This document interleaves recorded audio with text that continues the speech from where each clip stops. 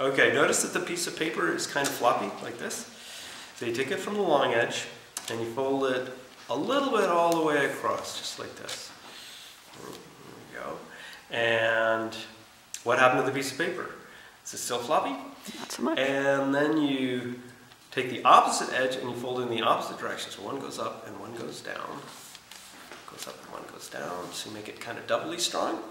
And then how to launch it, you hold it straight up and down and the fold is going away from you. And you hold it as high as you can and you just drop it.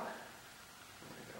Flies like that. Now before we also need the fences on it. So you take the short end and you flatten out those long edge folds so that they're no longer there.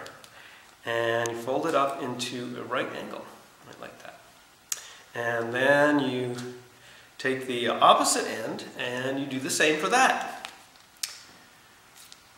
Okay, and if you're like John Collins, the inventor of this, you'll fold them in